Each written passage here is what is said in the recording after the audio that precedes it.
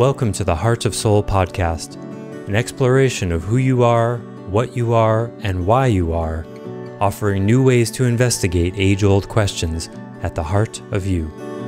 Hi, it's Joseph, and thanks for listening to the Heart of Soul podcast. First, I want to announce again that we launched the videos of this podcast on YouTube. youtube.com/@theheartofsoul will get you there. So if you want to see us and not just listen, now you can. We continue our series on relationality and begin today a sub-series in the domain of sexualized relationality.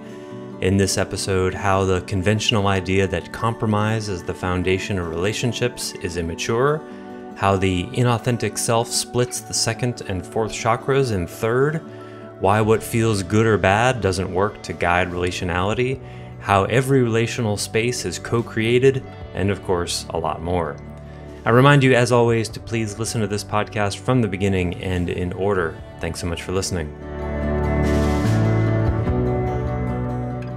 Well, greetings and welcome forward, everybody. I'm here with Stace, as usual. This is our 50th episode. Right? Unbelievable. It's a 200th. No, I would be in unbelievable territory at 400 or 500, I think. This is entirely predictable to me.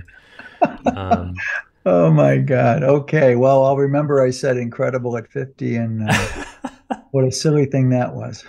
Yeah. Well, I feel like 50, there should be some like commemorative gold watch or something. You have to do something at 50. I don't know what it is, but surely there's something. Yeah. Mm-hmm. So we're going to be summarizing some relational space stuff that we've covered so far. If you're not listening to the episodes in order as instructed, if you're a rebel or a reasonable recipient of the teenage consciousness of the United States, and when somebody says you can't do something, that gives you a motive to do the opposite. Yes. I understand, but if you start with this episode, round number that it is, you'll be very confused if you didn't do the last few. Yeah. So, and then we're going to get to the most problematic of all relational spaces and probably address why that is. Sexualized intimacy at some point, possibly today, maybe today, we'll see. Yes. Okay. Well, let's recap a headline here and go a little bit further into it, maybe. All of Identity's fairly radical pictures of things pivot on the fact that whoever the I is and the thou is in any relational space, Identity starts with the relational space with two as the most basic. We have a relationship with ourselves also, but that's a little bit more of a different topic, but I want to finish it up with it today, a relationship with ourselves. Mm-hmm. But in any I, thou situation, self and other, what makes Identity so different is that it holds that all of our I, thou, or self and other relational space, whether it's with 2 or 200 or 2,000 or 200,000 or 2 million, are all the I, the self, and the other are both up to 2/3 to 3/4 are inauthentic, emotively inauthentic selves doing all our relationality. Now that bears, again, repeating. All of the theories about what human relational space is comprised of, how to transact it, what are the rewards, what are the risks, are all based on not knowing that 2/3 to 3/4 of the participants in any relational space in human intercourse are wound-based versions of ourselves that distort and refract reality.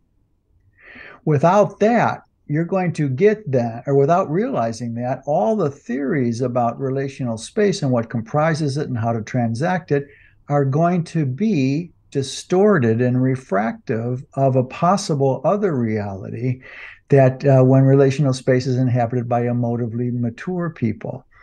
So yeah, related to this, it hit me a day or two ago reflecting on that I've been thinking a lot about and applying this negotiating reality, that relationality is negotiating reality.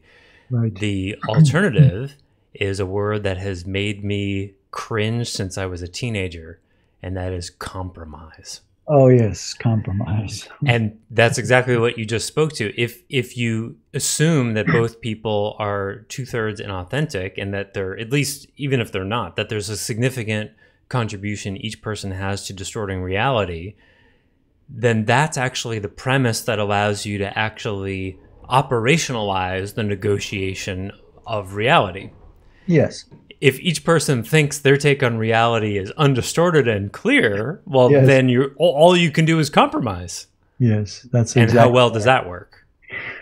Well, cue the current news cycle, right? Oh, which part? At virtually every version of it out there in the global internet world. So, as you say here, we don't stand for compromise in relational space between people. We stand, as Joseph just said, in negotiation. And that negotiation pivots on a principle: who in any moment of any relational transaction may have the less distorted version than the other. I'd like to put it that way because it keeps everyone humble rather than say, who's got the clearer one, Right. Because, one moment of brilliant truth is followed by the next moment of absolute distortion. And I also want to insert that the other corollary phrase that has always made me crazy is, let's agree to disagree.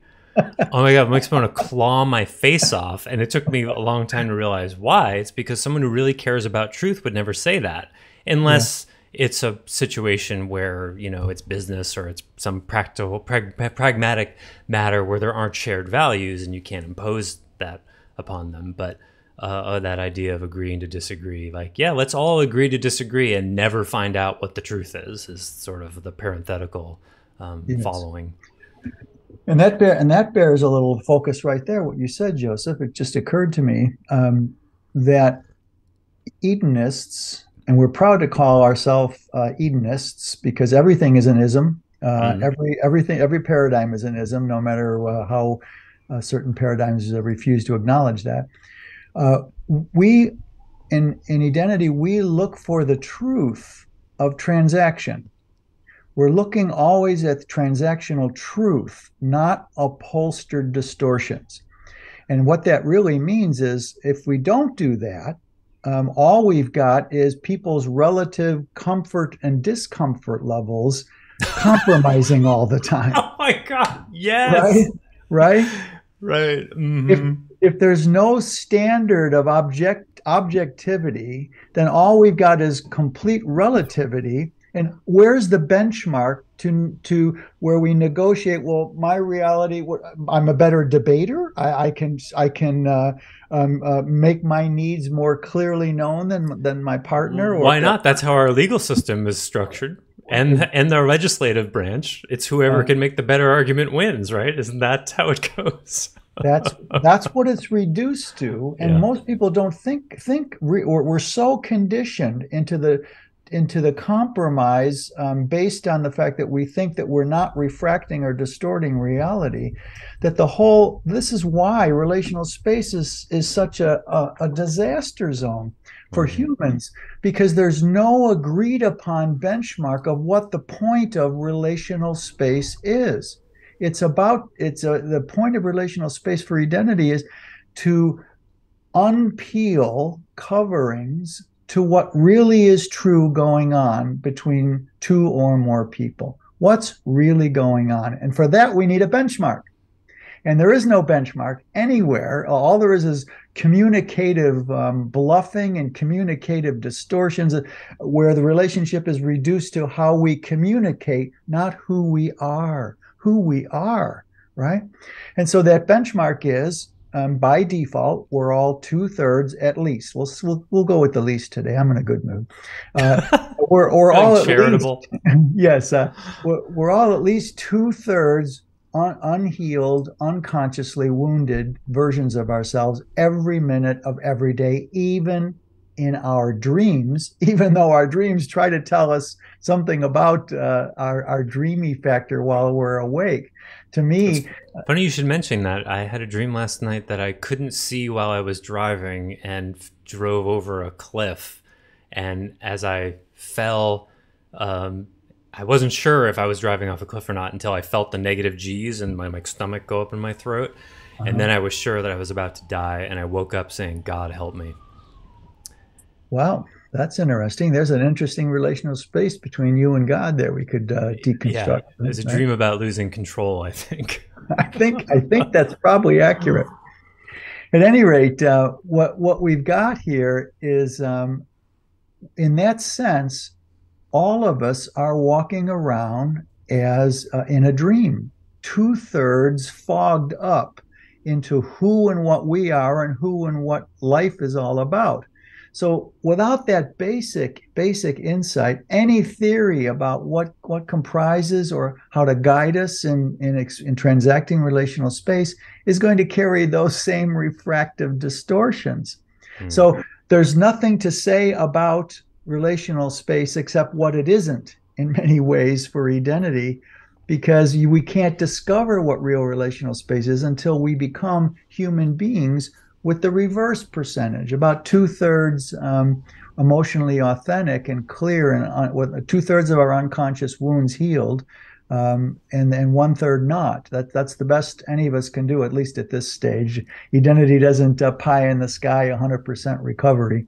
And this is why identity does very little to no work, quote, on the relationship, because it doesn't it sees that as derivative of the individuals involved. And if it's not working, it's either because the people are not supposed to be together, or because one or both of them are distorting, well, I guess both of them are distorting reality, possibly one more than the other, and that's what has to get addressed. That's what you're talking about. I just wanted to flesh out that whole communication thing, because when I have been exposed to, I've never actually done it in a couple, but I've seen it on TV and heard people talk about it. It really perplexes me how the idea, it's sort of like when I work with businesses, people have this idea of like, well, I'm going to stay the same person and then the business will change. It's like, no, I'm going to stay the same person and the relationship will improve. Okay, well, how's that going to work? Well, I'll just change the way I communicate. Right. But on the inside, you stay the same. You just choose different words. Like, wow, I'm surprised anybody actually thinks that that will work. Yeah. It's a young planet, that's for sure. But there's another element of refractive distortion that I want to include in this conversation. First and foremost, we're all two-thirds unhealed in our unconscious woundednesses from childhood, and one day soon here we'll do a whole specific podcast series on child rearing and parenting specifically. Why that is the case. We'll make that case again. But as such, that's the primary distorter refractor. But the other one is that we're all inculcated and conditioned on the planet at the moment that in an I think, therefore I am orientation. Oh, right, of course. Right? And so that alone, we could take that factor, separate it out, and talk a long time how dualistic forms, this is this is not that, how that is a refractor of reality also, even though Descartes thought it was a clarifier of reality. See? And so, thought of that. Well, he wasn't enlightened. So what happens is when you make this or that based reality of dualistic communication, dualistic thought, dualistic communication, words, etc., if you're operating that our deepest essence as beings, our eyes and thous are created by brain matter, or been conditioned into us a certain way, then what you've got is a fishnet, as we've used this metaphor many times, trying to pick up water. It's not suitable. So when we're locked into an I think, therefore I am orientation, we have a second layer of refraction and distortion, because you can de-dualize and lose the slavery to your mind. And all of a sudden, all sorts of things show up in reality that weren't there before. It's just like a child. A child, let's say an 7 or 8 year old, goes to the museum and looks at a master's painting. Let's say there's the girl in the pearl earring. Who's that artist? Van something. He's Van Gogh. No, Netherlands, Dutch painter. At any rate, so let's say a child, a 7 or 8 year old, goes and looks at close up, looks at the Garona pearl earring, which is a really compelling painting. He or she's going to see colors and forms. And oh, yeah, that's nice. Oh, what's her name? Something like this will come up. Whereas use that as a starting place for a dualistically limited expression of experience. Whereas an adult, especially an art critic, let's say, an adult, 30 years in their 30s, looks at the same painting but sees brush strokes and sees the context for the golden rule that might be being applied there in the artistic format of the painting. It'll look for shadings of light that the child simply would not see. So many more details.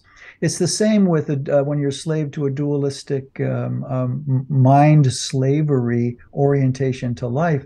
You're going to miss all these subtleties that are in the God field, that an either or, this or that, which is dualism. Two things can't be the same thing. Two things can't occupy the same space. Two thoughts can't occupy the same space at the same moment. Inside and outside, this is always the case. But when you lose your slavery to the mind and you start experiencing experience and processing experience without that dualistic fishnet, you see subtleties and beauties and shimmerings and all sorts of things that you didn't see before. So if you're having an argument with your beloved, back to a relational space here, and one is enlightened and the other one isn't, let's say, one is still in the thralls of dualism and one not, the one who is enlightened and not enthralled to dualism is at a huge disadvantage. And I say that not the other way around, because the one who has got perceptual nuances far more in their field than their partner are going to be aware of can track things that the person, and this is not third eye now, just a strictly not wait, which person has the disadvantage? The one who is post-dualistic processing of reality. Okay. All right. That's what I thought you said. My mind's still trying to get around it. Yeah. Yeah. And the disadvantage is because they're just like the adult looking at a painting different than a child. They're going to see all sorts of nuances and flows that the other person does not see.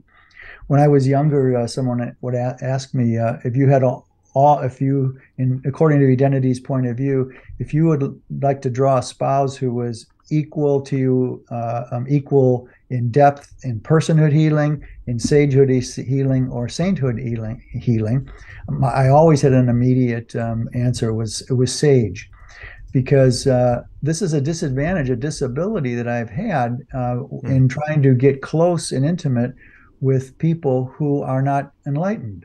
It's not a judgment, it's just a discernment. And my reaction to it can be healthy or unhealthy. But it's a strict disadvantage because you can't make yourself known. There's limits to how you can make yourself known to other. For me to go to a born again convention somewhere, and for me to try to be known in such a conclave or community would be impossible. So in that sense, if you add those two together, and that's a whole separate topic, of course. But if you've got those how a nobody relates to a somebody. Yes. How does a nobody? Well, yeah. How does a nobody in the parlance of the day and in current Eastern teachings? Yes. Everyone else is somebody through dualistic versions of themselves, and then there's this nobody definition, not strictly bound to only dualistic processing of experience. That's a nobody by comparison. So the point here is that we're all walking around basically like zombies relative to relational space until and unless we learn to go vertical in our healing based in a we feel therefore we are paradigm of I could say psychological healing. This is why our personhood, emotional body, and soulmate dharma is so different than all other psychologies out there, because none of them are based on that we're emotive beings, soulful beings first, before we're ever willful, mental, or physical beings. So this is why relational space in the world of identity is so looked at so radically differently. We're looking at it through we feel, therefore we are eyes, and that changes everything. And one of the things that it changes is what we've talked about in summary here again about victimhood, is that if there are two people in relational space who have been equally, let's say, healed of their, let's go ideal. I'm in a good mood today. They've reversed the percentages. Two people are in relationship who have healed 2/3 of their unconsciousnesses, and now they're negotiating reality like crazy. And as they're doing that, they have they're closer in heart and more distant in energy. And this is a really important point we'll get to and talk about more in intimacy. But once you've reversed your authenticity percentages, your heart is the one that's leading the charge, and your energy is following it, just like it does structurally, only now we're transacting along the lines of that structure. And in that case, when you're negotiating reality with your partner, in this case, you're never a victim to anything they do, based on a really simple premise. And that is, we've mentioned this in other podcasts. It's not the knife that, when it stabs us, that causes us pain. It's our nerves that cause our pain. The knife doesn't hurt us. Our nerves hurt us. Now, of course, the knife is going places it shouldn't go, and so of course it's starting the experience. But our pain is not caused by the stabbing wound. It's our own nerves. Now, the reason I mention that, it's more than just an intellectual point. There's a clue in that we first have to take responsibility for how we feel, not what the other person is doing to us. And we've talked about this before, the triggering rather than the causing. In that sense, two people or 3 or 10 in any sort of group relational space, if they've reversed their healing percentage, they're never victims of each other. And that allows for a processing of relational space that's so bloody different. And here, we'll act it out here a little bit, Joseph. So what you just said really triggered me. It seemed really cruel to me, what you said, as opposed to, hey, you asshole, what don't you care about what comes out of your mouth? The second one is where a person is fused to a reaction and makes the problem about the other person. The former there is, you first say, wow, that really triggered me. I'm not sure if it hurt me. I have to keep feeling it. But what you just said triggered me, and it reminded me a bit of how much my father said similar kinds of or made his communication with me similar kinds of bandwidths. Now, that starting from that place, now the ball goes back to the other person who said something that triggered the first person, and they get to say, oh, well, something you said 10 minutes ago that I didn't have a chance to talk to in the group really triggered me, and I think that's why I toned it that way. Now, there's a back and forth that simply is very rare to find in any sort of group interactions, where people simply blame each other, and they're never corrected by the facilitator. Let's say it's a therapeutic group. They're rarely, in my experience anyway, corrected by the lead facilitator for the group. They simply say, well, how did that make you feel? How did that make you feel? But then what do you do with how does that make you feel? Where does it come from? Now we're back to X-ray visioning, only heart visioning. What's the truth in relational transaction? And we have a benchmark, and that benchmark is what's emotively mature relationship is only possible by emotively mature individuals.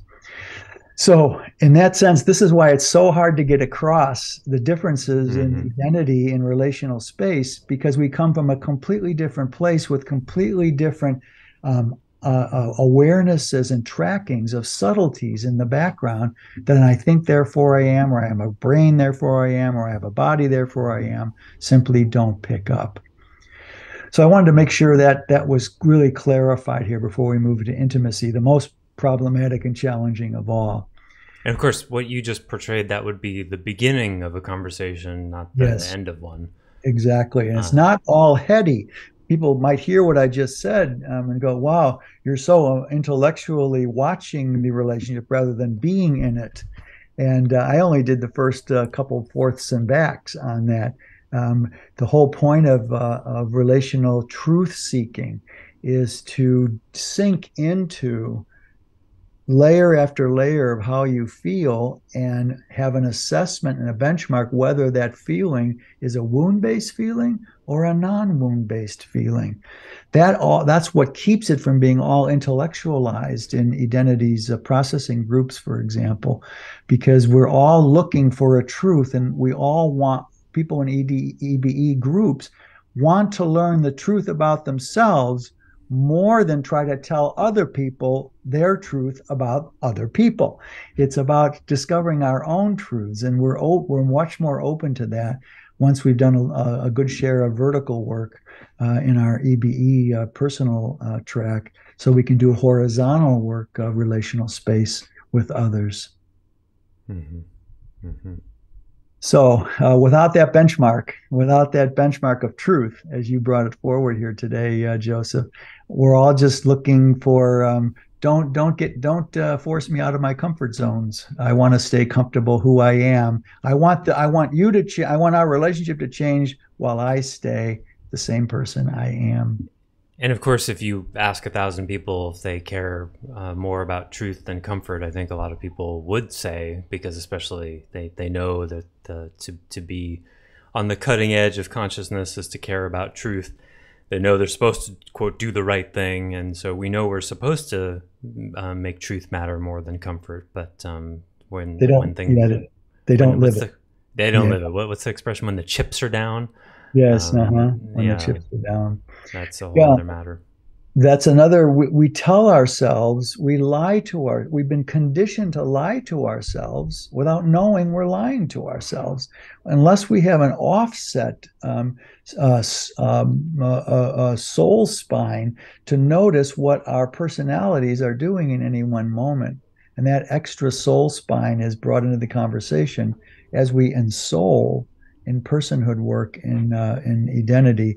We literally bring the soul forward through from the rear to the front of the interface with people in the world. And that's why it's called ensoulment, not enlivenment or enlightenment. It's ensoulment. Once that soul is operating 2/3, 1/3, 2/3 soulful, 1/3 still working on our stuff. Oh man, what's possible for love to enter this relational space, soul to soul, not just heart to heart, but the heart of soul to the heart of soul, not just the heart to heart, which is the local version, has that local version of my particular personality experiences love this way, my partner experiences it that way. Where's our common ground? So in that way, it's one more big headline that brings home from the meta our differences, the way identity looks at relational spaces. A very simple one that seems counterintuitive at this moment to bring in, but I offer it applies. And that is that what people are conditioned to do is that if something feels bad, it means it is bad. Yep. Right? And if it's something feels good, it is good. This is basically infantilism. Children, that's the way they experience reality. If something feels good, it is good. If kids don't feel good, it's not good. It's bad. So most human beings never outgrow that. And when they start negotiating reality, well, this is good because what you just said makes me feel good. So therefore, it must be right or it must be good. This is just crazy. Just bear with us a moment here. Joseph knows exactly what I'm talking about here. Just because something feels good doesn't mean it is good. In our terms, a heroin addict feels good while they're with the angel, as they say, as Sarah Sarah McLaughlin. McLaughlin. Yeah. The What's arms of the angel. in the arms of the angel? Yeah, people think that's about an angelic being. It's not. That song is about a person in a heroin high, in the arms. Could be both. Well, could be both. They could go together. People can put that in there. They actually can resonate. But she actually wrote that song relative to a heroin addiction. So in that sense, something that feels good to you is actually pretty bad. And something that feels bad to you can be really good. Like there are multi-billion-dollar industries based on exactly that: tobacco, pornography, fast food. Exactly. So without that simple insight, by default, we're conditioned to stay children that way. We don't look at how what makes us feel bad in any moment is, let's say a partner makes us feel really bad in the moment. That doesn't mean that person is a villain or that they're bad for causing you to feel bad. We have to drop in vertically and look at, why does that feel bad to me? Maybe it's good for me, and a part of me is resisting, and it's hurting my resistor. It's making my resistor saying it's bad, and that's the inauthentic part. So in that sense, another characterization of relational space transaction and identity is we do not hold it as adults that just because something feels good means it is good, and something feels bad means it is bad. We have to go much deeper than those two, because many times the inauthentic part of us will call a bad thing for us good, or a good thing for us bad. Without that distinction, then relational space gets gooped up another whole level, where we're always being triggered into good and bad feelings, as opposed to healthy and unhealthy feelings, was what we should be tracking, not whether they make us feel good or make us feel bad. We should be tracking what might be an unhealthy good, or an unhealthy bad, or a mature good and a mature bad. Yeah, a couple of years ago, I believe it was the very last Facebook debate I was in a couple of years ago, was when somebody posted something like, it said something like, at the end of the day, if it makes you feel empowered, then keep doing it, something like that. Oh my God. Oh my God. And I just couldn't resist. And so I think I just asked a question, and I got dogpiled on so fast. Like, I asked a question that was like kind of for clarification, because, okay, it's a bumper sticker, do you want to say more? And what about this? And, it was sort of prodding a little bit at the weak links in the chain in that statement. And I got really dogpiled on by like a dozen people who really wanted to keep believing that. And that's related to and a symptom of the extreme subjectivistic environment in which we live, because the individual's perception has never been more important in the history of consciousness. Therefore, how the individual feels has never been more important. Therefore, well, if it feels good, then it feels good, and you don't get to question that. Right. No, that's such a classic black hole of ignorance. That empowerment could be completely compensatory, covering wounds. And so at the end of the day, if you feel empowered, maybe your control feels empowered. Maybe your narcissism feels empowered.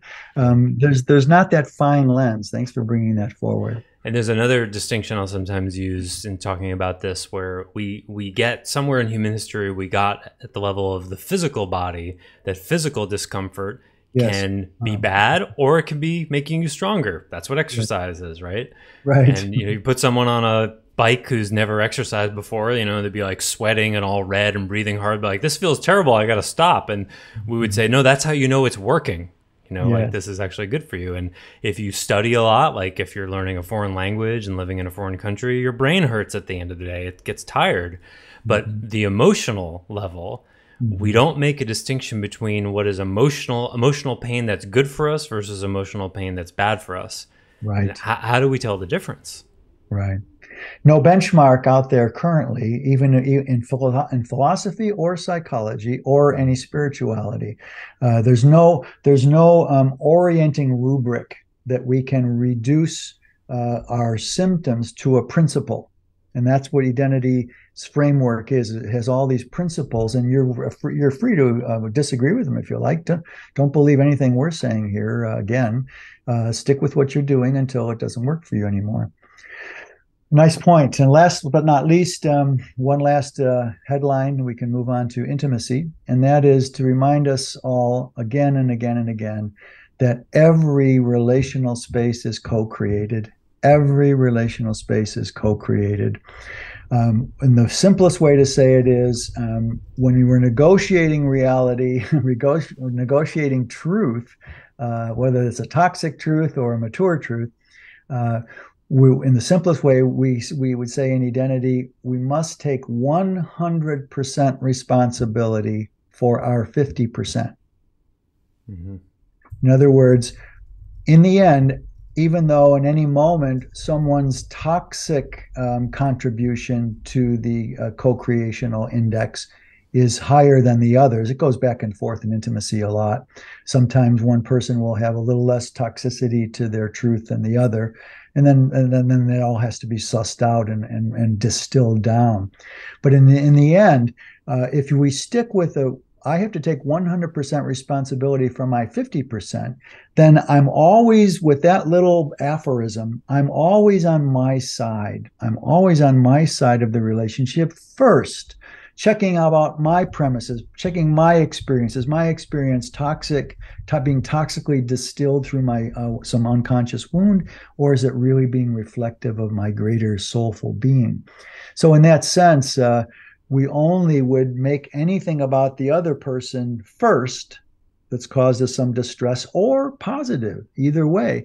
I was with a woman once where our relationship, I felt so much love transacting in the relationship, and one day I was horrified to realize that this person had a steel cage around their heart, a steel plate around their heart, and all the love that I was experiencing was bouncing off that person's heart and coming back to me. And I was simply feeling my own love coming back at me. It was being mirrored back to me very skillfully by the protector of the woman in that case. And so in that sense, I was completely bamboozled. And if the fact I had to look at, how could I not tell that difference? In other words, it would be easy to say, oh, Stace, that must have been really hard to realize that woman wasn't letting in your love. Well, yeah, but staying on my side in this example, taking 100% of my 50%, how could I have missed that? The only way I could have missed it is if I had my own lockout of my own heart in the transaction in some domain that matched hers, or else I would have noticed it within 24 hours of our beginning of love exchanges. So in that sense, we take when we say take 100% of our 50%, it always comes back to a non-victim place. And it reminds me of what Yeshua meant by turn the other cheek. Remember, we've said this before, I think. It was not about turning your other cheek to be struck again by your foe in that moment. It's after you've been slapped, turning the other cheek means, why didn't I see that coming? That's what Jesus taught. Before you strike back an eye for an eye until the whole world is blind, as Gandhi said, and a few other people, not just Gandhi, said that. An eye for an eye until the whole world is blind, which is Judaism is basically based on that, completely still to this day, conservative Judaism, and Christianity to a large degree. So turn the other cheek is why didn't I see that coming? How did I not discern that all of the love that felt so good to me was my own? It was like one of those shiny shields that are burnished so shinily, the sunlight comes right back at you, back into your eye. Uh, so in that sense, our one of our transactional principles is take 100% responsibility for your 50%. You'll never get stuck in victimhood in a very simple formulative way. So I think that I just wanted to touch base with those simple principles that govern relational space. Simple but not easy to embody. Sure. No, oh my God, so difficult. So, all right, let's see. Would it be downshifting, Joseph, or upshifting to go to intimacy? It's just a car metaphor. It doesn't matter. Okay, all right. Yes, shift. We're going to shift. Yeah, we're going to shift. Okay. So basically, one of the things that Identity wants to say about intimate relationships, that is, when sexuality is included in it, whatever that transaction, which we'll get to here in the next couple podcasts, whatever domain it involves. Basically, we're talking about the difference between lust and love is one of the spotlighted issues here. In other words, we're talking about in the ideal benchmark of intimate relational health. It is a confluence and resonative confluence between the second and fourth chakral themes in one person and second and fourth chakral themes in the other person. And since none of us have women have more of an innate connection between 4 and 2 than men, driven by our dumb sticks as we are in many ways. But just because women have a more innate capacity for it doesn't mean they transact their second and fourth in communion with each other. They've learned from men who separate 2 and 4 sexually, sex and love. Men can have sex all day long innately without including love, much more so than women if they are honest with themselves. And I'm saying a lot of feminists have been reconditioned by feminism to split their 2 and 4, take ownership of their sexuality. Right. You should have been all along. But as soon as you start leaving love out of the transaction, you basically reduced a 40-year-old woman or a 30-year-old woman to her teen years when she should have gotten that done in teenage years. Who takes ownership of their sexuality, right? Gold or green. Right. Yeah. Gold meaning our soulful, authenticated self, and green, the one who our inauthentic version.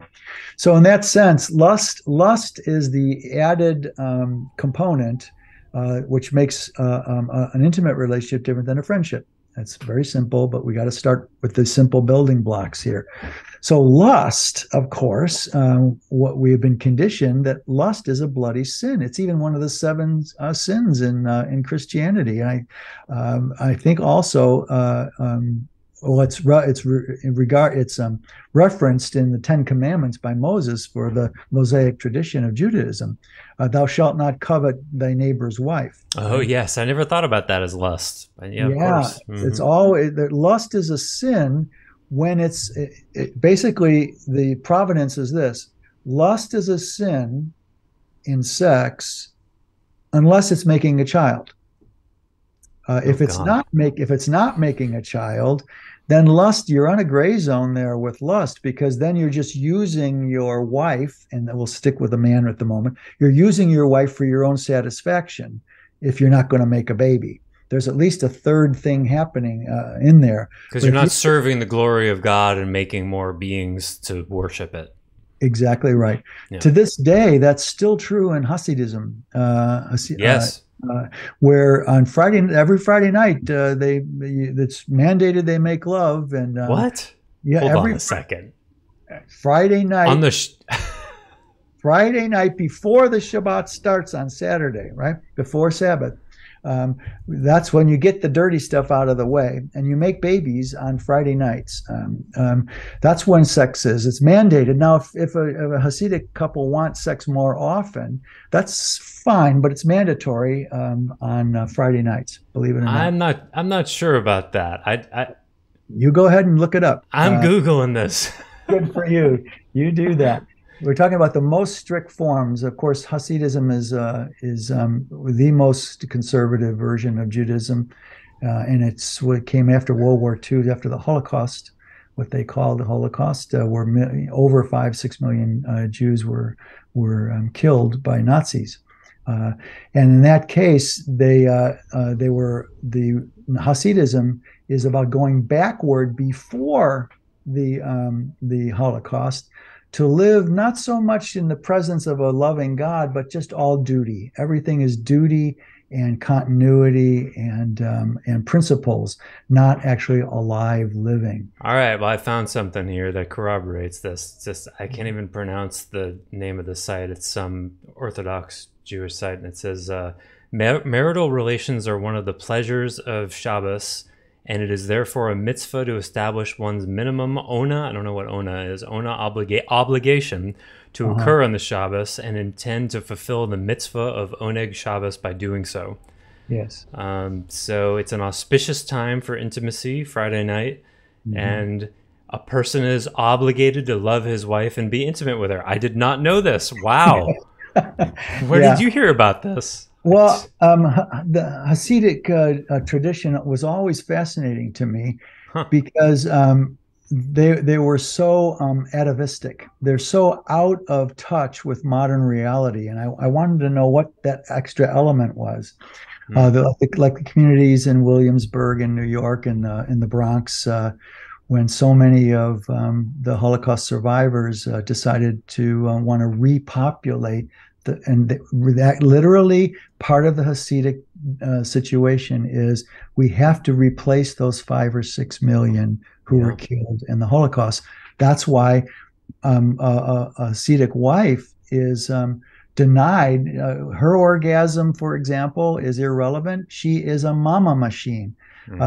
Many of these marriages are arranged by the parents, most of them, not 90% of them. And a young girl is raised not anything about a healthy sexuality, only subservience to the patriarchal man in the relationship. And her duty is to repopulate the Jewish population to make up for the Holocaust. So a lot of these girls at 18, by the time they're 25 or 27, they have 6 or 7 kids. They're just mama machines. They're not allowed to have any job in the outside world. A lot of them are not even allowed to read the Torah in that sense. So it's an atavistic system that in one way, it's really sly, and I'm only using this as an example. It acknowledges that you just looked there, that lust is reasonable in service of the marriage of love between the husband and the wife, but the husband and wife are not equal. They've never been equal in Hasidism. I mean, even in progressive, in Jerusalem, there's still women can't be at the same Wailing Wall as men. Oh, I know. I still remember vividly as a teenager, I went to a wedding that was, the couple was not Orthodox or even conservative, but the temple in which they got married was on the conservative side. And they had that sheet down the middle of the room, and the husband and wife are up on chairs and they're holding the piece of cloth between the two of each other. Like they can't even, I don't understand it. The whole thing is about union, and we're going to celebrate their union by dividing the men and women on 2 sides of the temple. And they're, I mean, there's a poetry I get to like being on the other end of a towel or whatever, but like it's supposed to be about union. I don't get it. Well, again, these traditions, people, younger souls get attracted to these religions because that's stable and predictable, and they've got strong do's and don'ts. It's all at the level of behavior, not at the level of intention or motive. And the deck is stacked completely patriarchally in Hasidism, worse than any other sect of Judaism that I know. Well, Yang's far more comfortable with rules, aren't they? So the men, if it's going to be a rules-based paradigm, then the men are going to rule that automatically, I guess.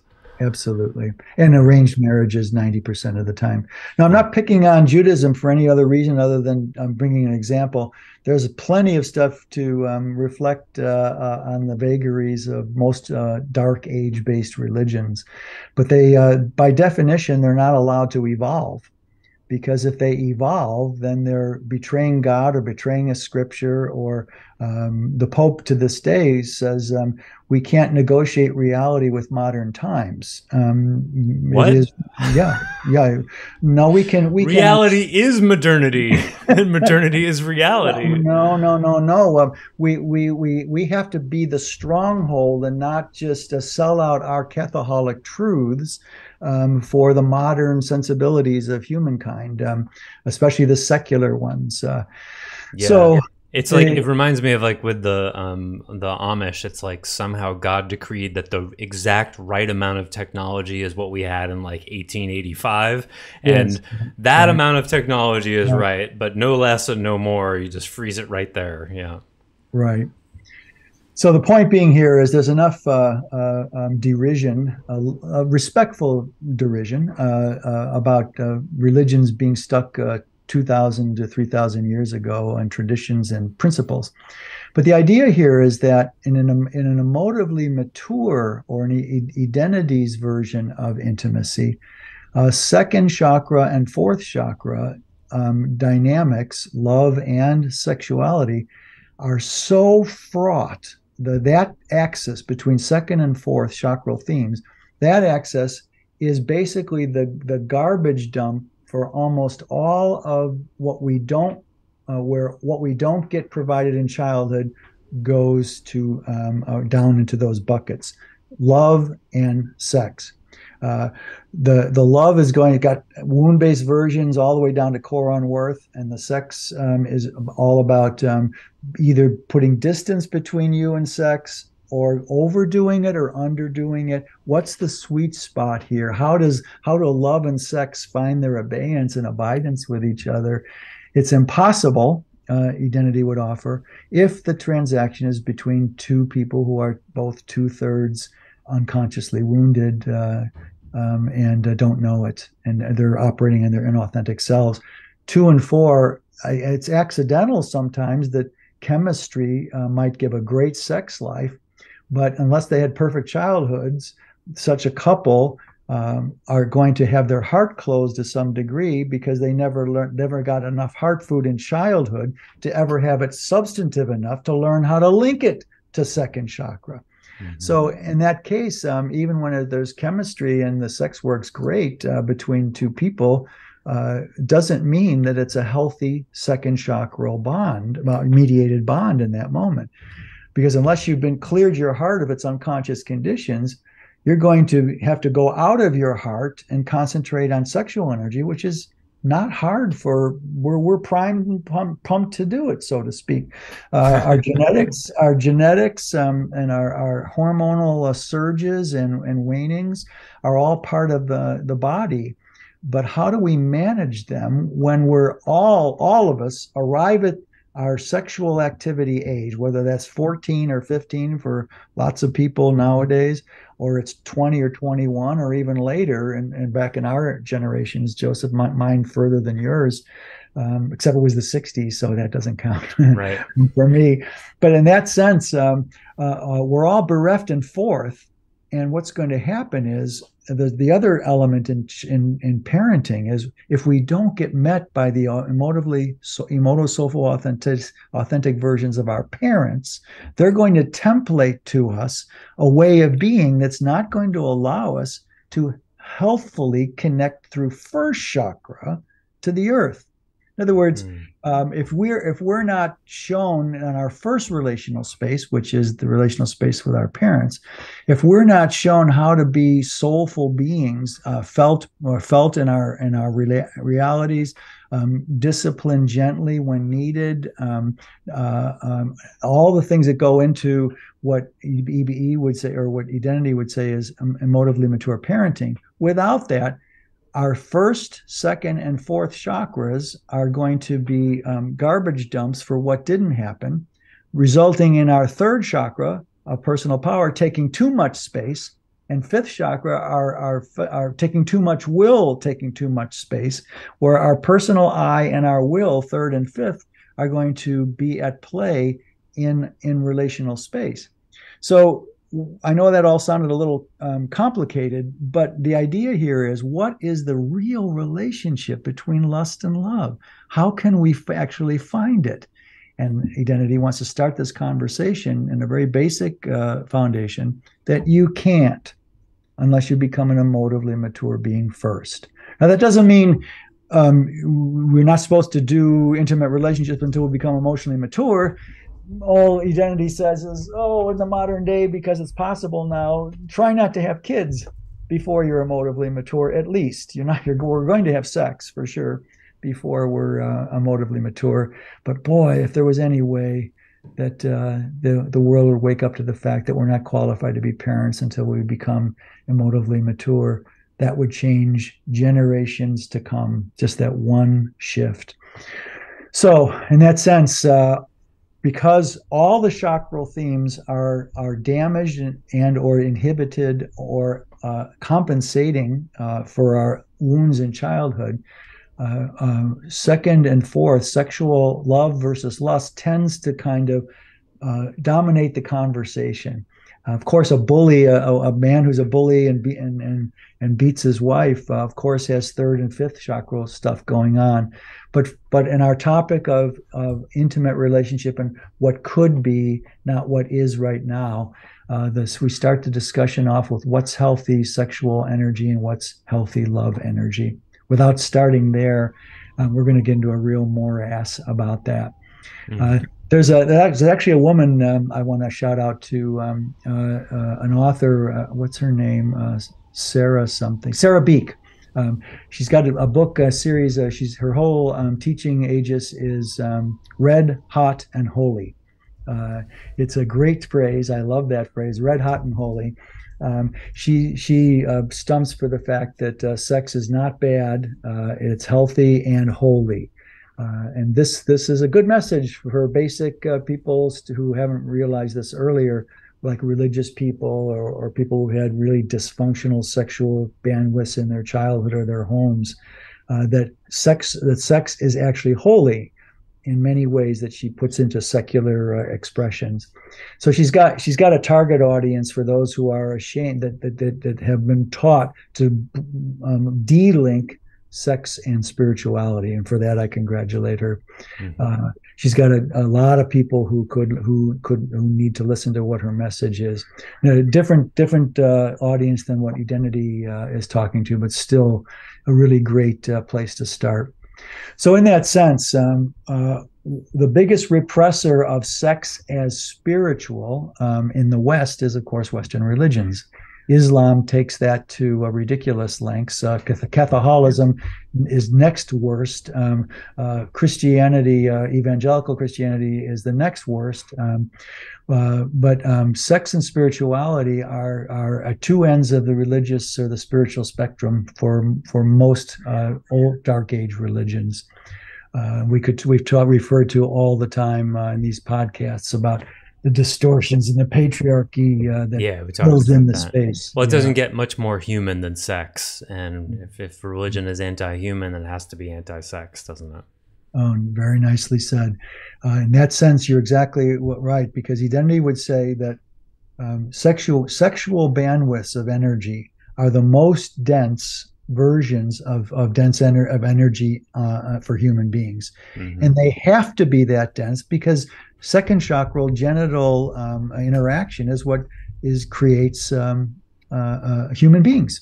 So that really has to be overloaded with dense energy, and the lust end of it tends to overwhelm the love end of it in most people, only because we're all starving in fourth. From childhood. We don't know we're starving. If our parents told us they loved us 20 times a day and be the best person you can be and we support you no matter what you do, all that can happen. All that can be conditioned in the relational space, verbally and energetically, by parents who have no idea how to raise what children need. So if we've been conditioned energetically and verbally and mindfully, a lot of people think we've had ideal childhoods. Well, think again. If you had an ideal childhood where your parents really did could give you all the emotional, soulful, heartful you needed, you would not be having those problems in relationships. You would automatically know your passion path in life. Basically, you would be healthy. You'd never use drugs recreationally past a certain point of experimentation to see what's up going on there. You wouldn't be polyamorous. You wouldn't. You'd want second and fourth together. Would be together by the time you were in your 20s or early 30s. So if you haven't had all those things come to you, you didn't have a perfect childhood. Sorry to pop your bubble here, but sexual energy tends to become the hotter topic, so to speak, because we're all starving in heart. And so that's how identity starts the conversation. So in that sense, until we can heal our heart from our childhoods and our cultural and religious conditioning, societal conditionings, we're not going to be able to find enough power in four to match the energetic power in two. So it's going to tend to fill the space.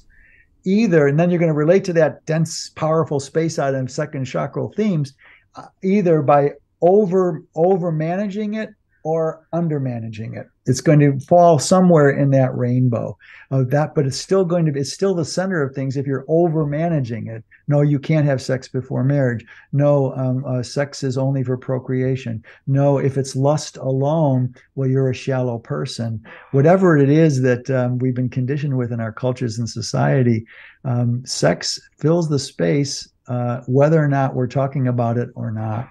That's a really interesting idea. Like in a far more healed world, if we just wave a magic wand and say, 2/3 of people are emotionally mature by whatever measure, then there'd be as much talk about love as there was sex. Yes. Or maybe more. Maybe more. That's exactly right. But the whole idea of sexuality only really in America anyway became part of the more mass consciousness conversation on the outside by the 60s, where all the conformity that happened after the horrors of 2 world wars, all of a sudden we're in the Reagan era in this country, and Eisenhower, and then Nixon, and then Reagan. We can finally relax. And so the conformity ruled the roost there post those 2 world wars. And it was the 60s, my generation, that broke it all out and said, as if they were inventing the orgy or something, Rome called, they want their invention. Yes, they want their patent. We all the Roman orgies, right? The only difference is that most of the time my generation didn't also include overeating and vomiting with their orgies. Yeah, I mean, God, what kind of orgy doesn't have overeating? It's binge eating and purging. That's right. Never catch me at that kind of orgy. I want a full orgy. Right. So out of the 60s, broke the conversation out into the horror of mostly white folks in this country anyway. The horrors of open talk about sex. My parents were an oddity. My mother was hypersexual and had created an over-sexualized household in our world, mostly as a form of joking and the only way she knew how to get people to laugh and things. Bless her heart. But I grew up in the exception. But most of my friends, would in high school would always want to come over to my house after school because they wanted to hear Mrs. B. Especially by the time we got to be juniors in high school, I had 5 or 6 guys. You got to meet Mrs. B. So she'd be waiting with her cup of coffee at 3:30 or 3:45. We got back from the Catholic high school, and she would start out, "Oh, well, who's this? Who's this guy?" And, "Oh, this is Jeff. He's in one of my classes, and he wanted to meet you." "Really? Why?" "Well, he just heard some things about you." And my mother would pick it up right there, and she'd go, "Well, So Jeff, this past weekend, did you get blown? I knew you were going to say that Yeah, somehow. yeah, this past weekend, she was just absolutely filterless in Wow. that way. And so, of course, rip roaring. I would at first I cringed, and then Hmm. eventually I compensated and got along with the program, so Yeah. I could be popular with some friends that way, right? Sure. Yeah. What can I do? I was as impressionable as anyone else in high school. Yeah. A little different domain, but still. So in that sense, the 60s brought the whole thing open. There wouldn't be a modern feminism without the 60s breaking open and challenging standards and modes of behavior.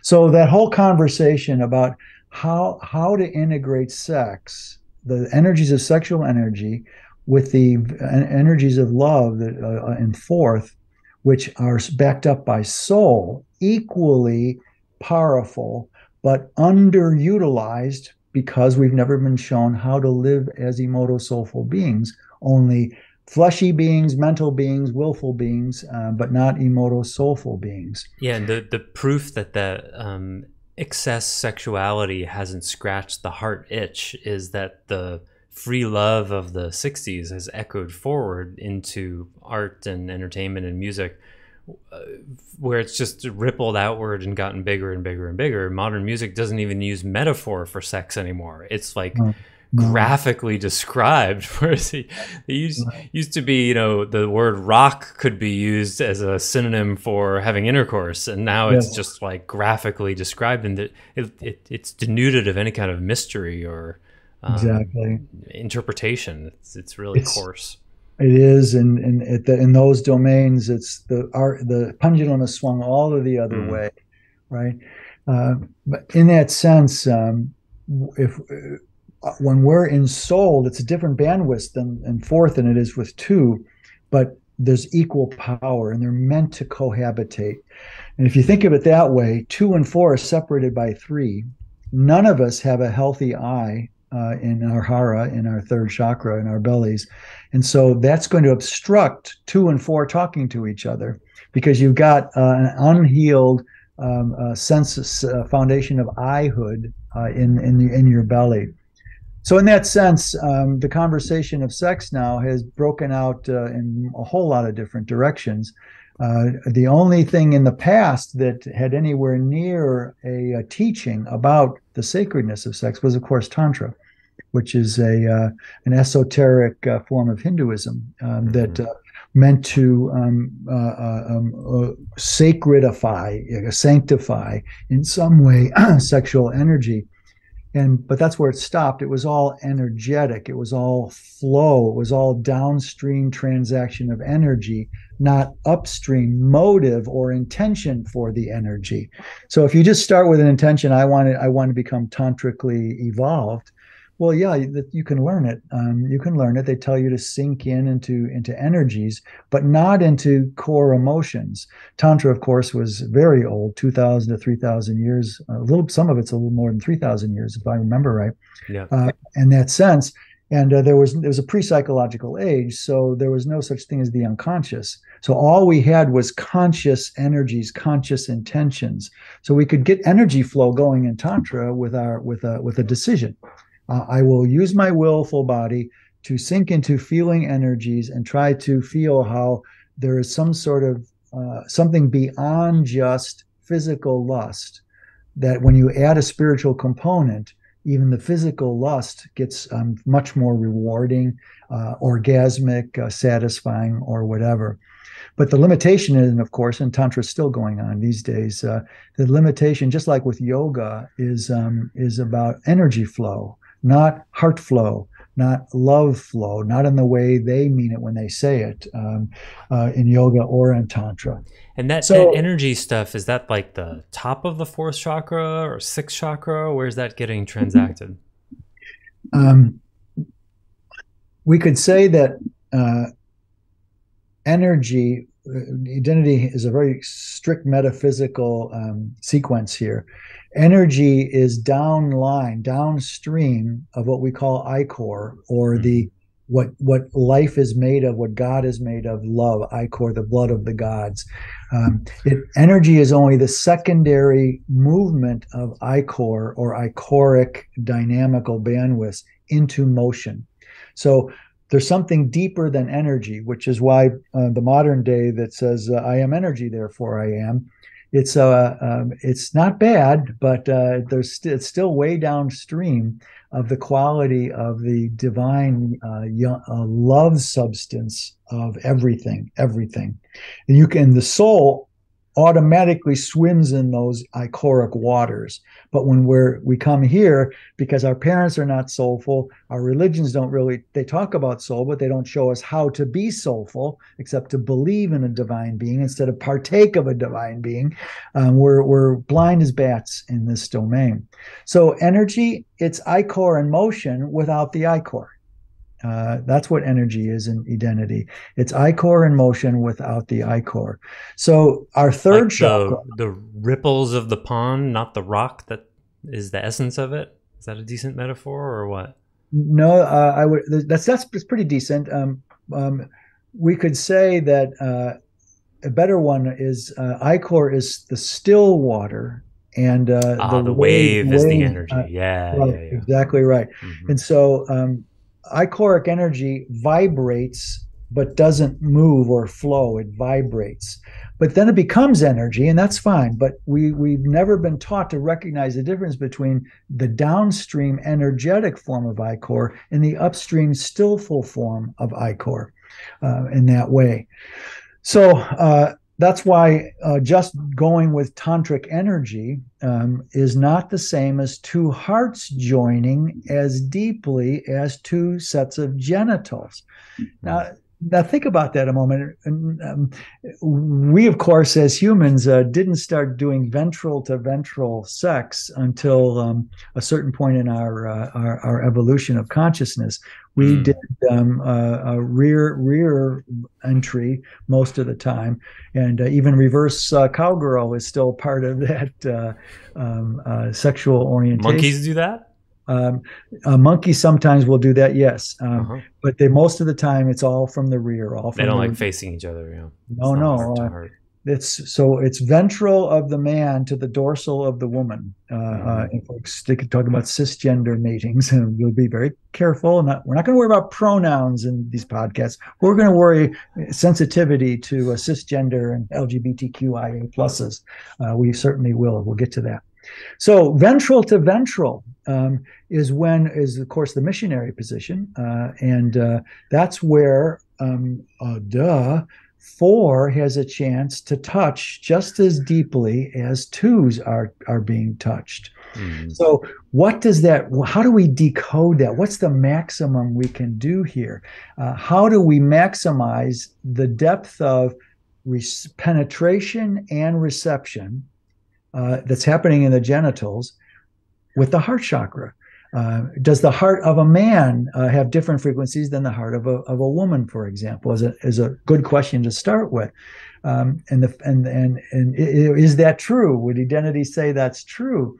Well, only in downstream energetic perturbations, not at the essence. And we're talking about here sex when it's lust driven in the sensations in the genitals. Of course, the pleasure there is co-created, hopefully, if neither has blocks in their genital issues that leach out into the physical.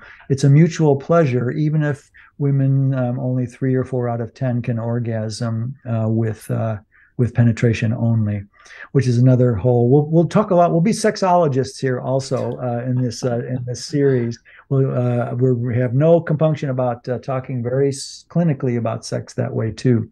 But look at the difference here. We've been pumping away, so to speak, one way or the other, with second chakral dynamics. And sometimes even people for many thousands of years have also been doing anal sex that way. It's not something we invented. Sorry, it isn't. Which is probably why the Greeks thought that large penises were like coarse and unattractive. That's why in all the statues they're on the smaller side. Not good for anal when it's really big. Not yeah, but especially if they're really thick. That's going to cause talk about creating hemorrhoids. You know. Hey, yeah, oh, God. Sidebar here. I read recently that I can't remember if it was in the last 10 years. I think it was the last 10 years. Yeah, in the last 10 years. That penis length has been increasing 25%. Did you hear about this? I did. I read about it. They're blaming it on hormones and stuff, but does Identity have a point of view on why this is happening and what it means? Well, the first place I went to when I saw this was, that's interesting. Tell me the measuring algorithm. Is it possible that there's a different measuring algorithm now than there was 40 years ago or 50 years ago? That's the first question. There's not many. You can't have a measuring error of 25%. That's quite a margin of error. Well, the second place, okay. Point conceded. Second point, did they ask the male participants in this measure when they were measuring erect penises, did they ask them if they were on Viagra? I doubt that they did. That would be too personal. So if a man was going to go, well, they're going to measure my erect penis, I'm going to be the best man I can be here, and I'm going to, drop a blue pill. So the equivalent of steroids. Yeah, penis measuring. The hardness factor that happens with Viagra is one of these products. Adds, I'm not sure it adds 25%, but it adds girth and length and holds it there. It's almost so it can hurt sometimes. So in that sense, I don't know. The jury's still out here. Is it possible because of so much in our food supply? It was the third place I went to. Something in our food supply, the leakage of hormones from animals we eat. I'm not sure what kind of intakes would account for that. But our dietary was the next place, as I said, I went to. But it's certainly possible that that's real, but I can't really find any emoto-spiritual reason of why that would be a good thing. Certainly not a good thing. Especially longer, wider, maybe girthier. That might be a good thing, but I don't think longer is necessary. But if anything, I would have thought that they would be getting smaller because men tend to be carrying so much more yin, and their yang is repressed, and the what you used to call the patriarchal asshole has been replaced by the sensitive patriarch, which is just as patriarchal, only different in expression. So I would have thought that the yinification of most men would cause penises to shrink, not increase in size. So. Well, we could throw out some possible, since you brought up the subject, it could be... Brought it up? Yes, brought it up, so to speak. It could be compensation for feminism. That could make some sense. Now, remember that second chakra is not just lust-themed, it's creativity. It's also creativity. We create human beings with our genitals, right? So all of our creative impulses are also sexual in some way. There's a linkage between creativity and sexuality. So it wouldn't surprise me if the patriarchy wanted to resurge to make to reassert their dominance in respect to compensate over feminism and the equality that way. Wouldn't surprise me that that's possible. I'm not sure it explains 25%, but I have this idea that in 3 years or 2 years they're going to say, hey, remember that in 2023, early 23, this came out. Well, here's what's turned out to be bogus about that. I just keep seeing that possibility, but I can't explain it right now. Yeah. Nor it would be the first thing to be redacted, like, that butter is bad for you, and every other thing. And sugar is a good alternative for high fat things, and every other thing that changes. Egg yolks, egg whites, all that. So yeah, it'll probably change. All right. Thanks for the sidebar. That was interesting. Yes. So back to the main point here, is that the whole, we're not overestimating here when identity talks about the importance of 2 and 4 to create satisfactionally mature, intimate bonding, there wouldn't be a rom-com if they were all settled in. There'd be no such thing as a rom-com movie. The whole idea of rom-coms is how do you, where do you measure attraction? Is the attraction all sexual? Is it what's happening between us here? How do we negotiate? I want sex more immediately than my new partner possibly wants it. And how do we negotiate all those funny domains, right? Mm-hmm. So the fact that there are rom-coms means we don't have a clue how to do 2 and 4 dance. Because we're entertained by people who are confused and negotiating it. And yeah, that we're like, oh yeah, I can relate to that. That's what you're saying. Exactly right.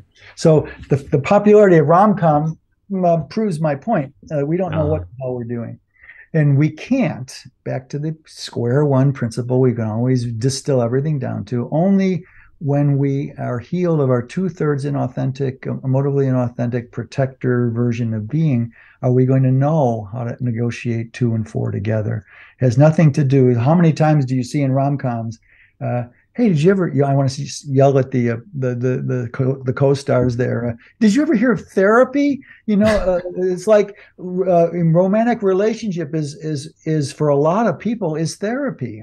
They don't go to a therapist to work out their individual aspects. They're working it out somehow in the horizontal relationship, or possibly with the best friend. But what was that rom-com with Meryl Streep as the therapist, and she was. Remember that one? She had the thing about Q-tips, and the guy was going to her as a therapist, and he was dating her daughter. Her daughter, yes. I can't remember the name of that movie. I can't either. But yeah, or the one that makes me want to scratch all the skin off my face is the one with Barbara Streisand and Nick Nolte, where she's the psychiatrist and he's the patient, and they have a torrid sexual relationship.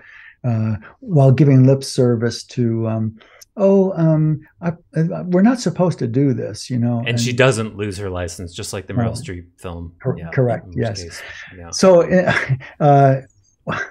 where was the track? Rom-coms is proven, but why don't you do therapy instead of trying to use your relationship to grow?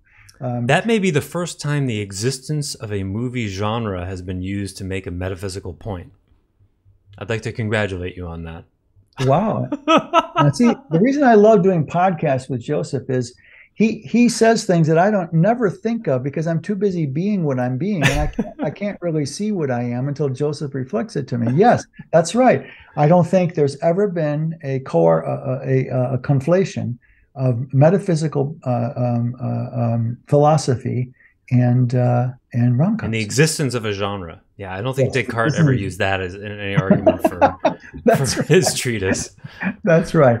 So what we'd like to explore here, slow motion as we can here, we're going to be communicating in spirals here, not linear, because when we're talking about 2 and 4 bandwidths, there's nothing linear about it. It goes in spirals. So please forgive us as we go down various rabbit holes at various moments here. What constitutes healthy lust? What constitutes healthy and mature love? Those are the cornerstones of our exploration here. And if we say that while your 4th is carrying a whole ton of unconscious woundedness, you're going to have a protective shield over 4 in some degree. It's going to be plugged up. And if you have 1 and 4, you're likely going to have something going on in 2 also, because whether there was too much hypersexualization in my upbringing. I talk to my grown sister and grown brother these days, and it's still there. We say one of us will say one thing, and then the other one will go off on a whole sexual track that our mother conditioned us into. Wow. But at any rate, the absence of healthy sexual vibes in a home growing up, what does that look like? What does that look like? Are the parents silent and embarrassed? Do they, as a lot of my friends, my women friends, that when I was learning how to be friends with girls, early, which I was at first, the father or the mother would just give them a book. And same thing with boys. They would give their kids a That's what book. I got. I got a Yeah, book. Yeah. yeah. That right there, we can easily translate. Here's Mama and Papa. We have no idea. We're embarrassed by this whole topic. Yeah. We struggle with it ourselves, so we don't know what we're doing. So please look at here's the biophysical version explanation of it. But there's very little social context for sex growing up. You can get the biophysical at school, sex ed, but who's talking about the cultural and social aspects of what do you do when you're got an itch for the opposite gender in one case? What do you do? What does a boy do? What does a girl do? How do you know when it's okay to kiss someone? Exactly. Yeah, When I is got the right? absolutely zero of all that. How many kids get that kind? It's all devolved to trial and error. And we wonder why, as adults, we're still trying to figure out how to balance lust and love in our lives, even if those of us who have long-term monogamous relationships. Because as you keep peeling the onion, you'll find deeper and deeper reasons to heal some stuff, so you can get to the next level of how two and four go together in an intimate relationship. So we get literally no help from our, at least in this country, and even less in places like India or the Middle East, where marriages are arranged, children are kept from, except little boys, of course. Little boys are not off the playing field for a lot of Islamic men, because they're proscribed technically by conservative Islam not to have sex until they're married. And if they do, it's with a whore. They're a houri. It's some sort of negative connotation with a woman. So they will do like Socrates was enculturated. And here's where we part with diversity. Okay, having sex with little boys it was normal for Socrates. Well, cultural diversity, don't you know? Identity comes in and says, wait just a minute, time out. Just because a cultural teaching is unique to a culture doesn't make it humanly appropriate or spiritually applicable. You just can't use cultural diversity. Today, Socrates would be put in jail as a pedophile. Yeah, you would. Right? Yeah. So in that sense, identity looks through all cultural conditioning and lives into the question: what is an emoto-spiritually mature way to manage sexuality and balance it with heart? And that's where we begin our conversation. Anything we rabbit hole down is still on that main track, and identity will offer will infer how it is, what are those cleaner versions, irrespective of cultural conditioning. Because that's the third layer. Now that we're talking about it, we talked about the distorted or refractory reality caused by unconscious emotional wounding. Then we talked about the refraction of dualisms that distort reality, and we left out the third one, which is conditioning. Conditioning teaches us to see what we see and feel what we feel and know what we know. It sets boundaries. Don't go there, go here. Don't go there, don't go here.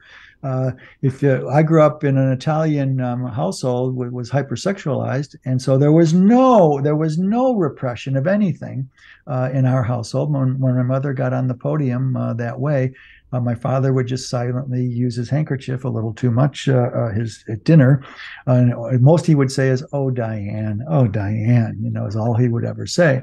So in our family, my mother would just say, "Just say it call it as it is, say it as it is, don't no filters." And yet she, my mother, bless her heart, did the best she could do, and oh my God, supported three boys. I was the oldest, then another. My parents both wanted us to all go to college. One of us be a doctor, one be a lawyer, maybe one be a dentist. But basically, that was the deal. But my sister was discouraged by my mother to go to college because only whores go to college, don't you know? What? Now, that's the other side, which exposed my mother's hypersexuality, for example, as a compensation.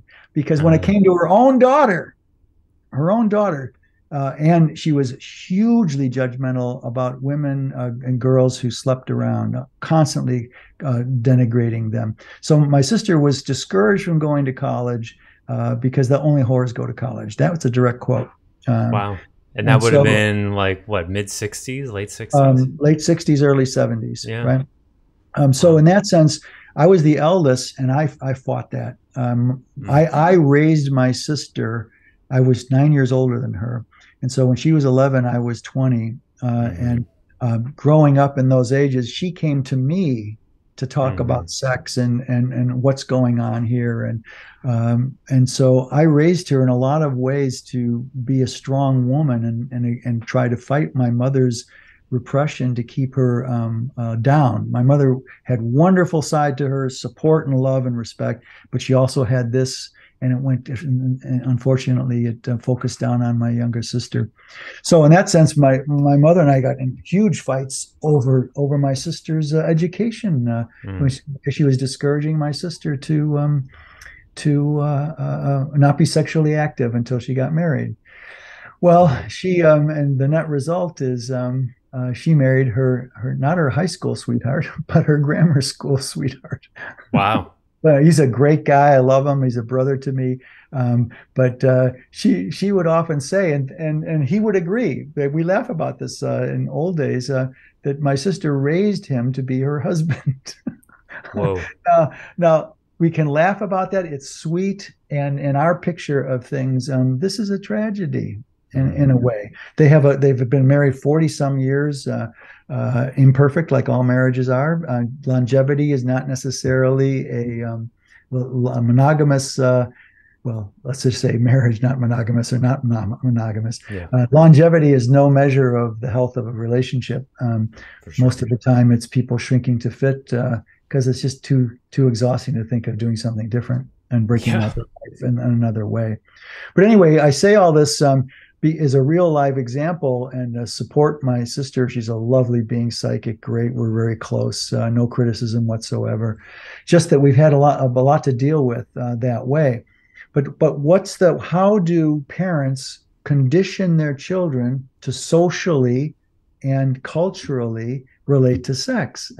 What does the social space say about sex? We don't get very much help, and I just gave an extreme example of no help whatsoever in that one way, except don't do it if you're a girl. And if you're a guy, hey, did you get laid this past weekend, buddy? Just the total double standard that way. So this is problematic for all of us, and Identity wants to literally begin to scratch the surface on how can we talk about all the polarizations that go along with putting 4 and 2 together. How do we roll LGBTQIA plus formats into that? What about the original non-cisgender? What about homosexuality, which is still now an old term? It's kind of disrespectful to even use that. We use same gender relationality, same gender intimacy and identity. How do we sort through all that? Would Identity say that the only truly emotive, soulful way of transacting sexual intimacy is cisgender people? And would say, of course not. Of course not. On the other side, we would say, though, be careful. That's fine. In all other LGBTQIA versions of sexual intimacy, but you want to be equal in all ways with cisgender conditioning, that's fine. Have at it. Whatever you feel, where you feel you need to be there. But just remember, there's just as much codependency and unhealthiness in LGBTQIA plus intimacies as there are in cisgenders. We're equal in that domain too. And the conversation is so tipped these days to LGBTQIA support and glowing courage it takes to do it. And all that's true. But wait a minute, there's just as much crap, codependent crap going on in non-cisgender relationships as cisgender. So I just want to put that headline out there to know that because a lot of people in the past thought that identity would eschew anything but male-female intimacy. And we would say, however, we do say one thing, that we have to get out whatever in my generations, get our yayas out, however we get our yayas out. And if that means having sex with a neighbor's dog, and the dog's amenable to it, have at it, if that's what it is. As long as it's consensual. Yeah, as long as it's consensual, right? You don't want to rob poor Fido. Fido, of course, was the word that I was looking for. Of course, of his virginity, of her virginity, whatever way you want to play with it. The whole idea here in identity is go wherever you feel you need to go. But after all is said and done, after 300 or 400 lifetimes, you learn something. And identity just doesn't ask anyone to believe this. Please don't believe any of this.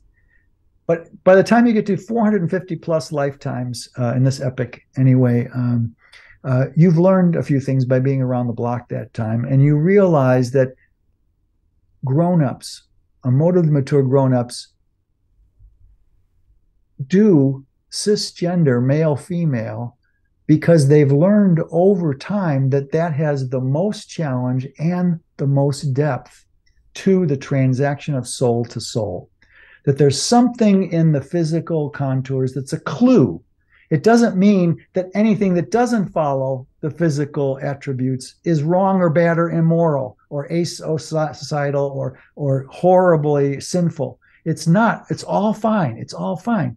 It's just that when you get to this many lifetimes, you develop different tastes, just like I have a different whole diet in my 70s as I did when I was 16. So it's the same principle here. There's it's like a diet thing. You're not drawn to the foods of other kinds of sexual ways, transact sexuality. You're just not. And it's hard fought, because I can tell you, being the kind of being that I am, I've done everything under the sun in past lives, everything. There's nothing new under the sun, everything. And in the end, you suss it out that your diet changes and you go with what may have been all along, divine being saying, doesn't really care where you put your genitals. It really doesn't. It only is interested in why you put them there.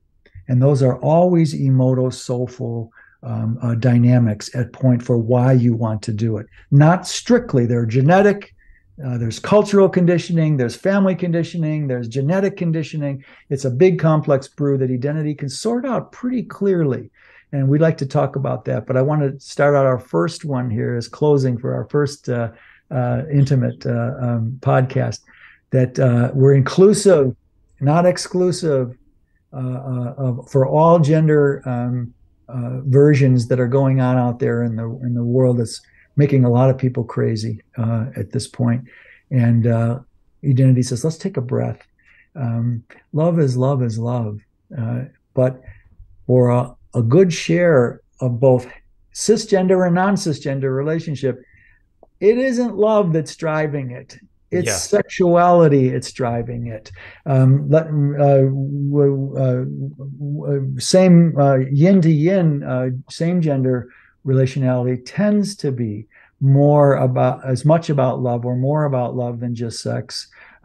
Some long-term male to male relationships, it's also about love. But the vast majority of cisgender and non-cisgender relational spaces are driven by sex, because we realize sex is what makes us different than a friendship. It makes it different than a friendship. So yeah, it is an important inclusion, but how and why we relate to sex the way we do is all a function of our emotive soulful wounding. Yeah, it makes me think of, been listening to what you're saying. It makes me want to say, coin the term, like coming out in service, or celebration of diversity in service, or like the freedom to express sexuality however you want in service. And it makes me think of a gay couple that I know that their relationship really doesn't look healthy at all from even 25 feet. But it seems to be that there's so much of a look, we get to do this vibe. that sort of layers over, well, therefore we don't have to really look at how it's not working. Right. And that's understandable. It is. And there are some cisgenders who are hiding their true genetic or cultural conditioning and should be in same gender relationships. There are people who are in same gender relationships that are acting out of woundedness and should be cisgender. There's no judgment on either side here. If we're all equally wounded, all of us, no matter our sexual expression, then when you say in service, coming out in service, what Joseph is referencing there is that we're all emotionally wounded. And until you look at your unconscious and emotional woundedness, your coming out could be in service of hiding from certain wound issues in you that you don't want to face. All unconscious, hence the term unconscious. So in that sense, all the rancor and the din and the white noise that's going on about LGBTQIA plus stuff is it's white noise because we're talking about the downstream final form that's crystallizing that has a right to be whatever it is. But what's all the upstream contributions to that? What's going on? Geneticists can't tell us. Sociologists can't tell us. It's PC woke to support everything about the LGBTQIA plus dynamics, and identity is no different. We support everything that way, and just like we do with cisgenders, what's going on in the unconscious? There's a question that could get you canceled. Yes, absolutely. It just happened, somewhat related. Did you hear about Scott Adams, the Dilbert guy, getting canceled in this last week? Yeah. And I forget what was it actually for? It's racism. It's racism. Oh, racism, right. Other dynamic. Yeah. And he did say some, semi-racist things, but one of the things I read in this, it was an NPR article that referenced it, and it said, like, in the past, he's questioned the Holocaust numbers, and there was a link there. And I love Dilbert, so it was news to me that Scott Adams was a Trump supporter and all that. So I was like, all right, well, I love Scott Adams. Let me see what he actually said about this. It was not nearly as bad as it was characterized, and his questioning of the Holocaust numbers was more about how did they get the information? I'm curious, related to how did they get this other information? Like, let's find out the context, the same way we're talking. What's the motive behind this sexual expression? But those kinds of questions can easily be interpreted like, well, you're judging that, and that's not okay, and now you're canceled. Well, to me, canceling would be a proof of my integrity, getting canceled. I would revel in it if I got canceled by some other kind of worldview. What does that really mean? Who cares if you're canceled or not? Who cares? Emotively mature people are confident they don't care what you call them. They just don't. So the whole system of the whole canceling woke PC thing is all based in insecurities. Confident people don't care what other people call them. They don't care. They know who they are. They become who they are, really. So in that sense, when we're talking about this topic, which is really a hot one at the moment, when the difference, well, let's just say Trumpism is to the middle of the road conservative Republican, as wokeism is to the normally progressive Democrat. Wokeism is not the same as progressive. It's the toxic version of liberalism, just like Trump is the toxic version of conservatism, right? So in that domain, all we want to make as we're living into a question, what if? And we'll complete on this, Joseph, today. I'm getting a little hoarse. Yeah, you've been talking a lot. Right. Yeah, I've talked more in this one. Usually it's been about pretty equal between us, but I'm talking. Yeah, I didn't sleep so well last night. That may be a factor, so sorry. No problem. I'm not doing my share. It's okay. We live into the question. In this last domain, what configuration would an emotively mature person blend to and for? We live into that question. That's all. We don't have strict answers. We live into questions in identity. And so if we say that all non-cisgender people are just as codependent and emotively injured and inauthentic as cisgendered people are, join the crowd. We're not judging you. And what's going on there? Is there some wounds that might be contributing to it, or is it all genetic? What is it? Is it because your father represented a certain template of male, or your mother a certain template of female, or vice versa? My mother had the lingam in our household, and my father had the yoni. You know what kind of confusion that would hold for a being like me, you know? Yeah, it was the same for me. And that's not uncommon at all, but it takes a certain set of eyes to be able to see it. Absolutely. I didn't have a healthy male role model. The mother had the yang and the father had the yin. So, boy, I never was drawn to anything but cisgender. But it was really confusing to know how to be a man, what that meant, because I had a ton of yin in me consciously growing up, and being a boy and an athlete and everything else. It was very confusing. So, back to the main thing, we're living into questions here, not giving definitive answers. We're inclusive of everything, and the diet in sexual domains, when you get to be an old soul, is different than the diet of a younger soul or a middle-aged soul on the planet. As we said in our earlier podcasts, the three main distortions of what confuses the human beings, the human population. Oh, it was the very beginning. Yeah, it was in the first soul five. age. Soul age explains 60-70% of our travails on the planet. Right. Same thing here. Now we'll close with that an older soul will have a different diet, and it doesn't mean younger souls shouldn't do what they're doing. Have at it, and talk to me in 300 or 400 lifetimes, and we'll have a cup of espresso in the Divic, whatever soul species you are. Perhaps then the podcast will still be going on then. We'll be on our 5,336th episode. And you can catch up, pick up where you left off. Well, I actually think, Joseph, after we're both dropped the body here this lifetime, we'll continue doing the podcast, and we'll find some channeling people still on the planet, and they can channel the podcast, and they'll go back and forth. Here's Joseph. Joseph will say one thing, then Daniel or Stace will say the other thing, and Brilliant. And there'll be technology to make that easy by then, I'm sure. Sure. We'll have some sort of skull cap that enhances the spiritual vibrations or something. Brilliant. Love it. Let's somebody invent that. And so we're going to continue on intimate sexualized relationality next time. You got more on that subject? Oh, baby. We haven't even scratched the surface. In 2 words, yes, there's more. Yeah, okay. There's more. Right. Well, thank you, Stace. Thank you, listeners. Thanks for hanging with us for 50 episodes if you've been listening in order. And tune in next time. Thanks very much. Thanks for listening to the Heart of Soul podcast. To learn more about Stace Barron and Identity, please visit identity.org. To learn more about Joseph Shapiro, visit clearandopen.com. Until next time, we wish you well on your journey.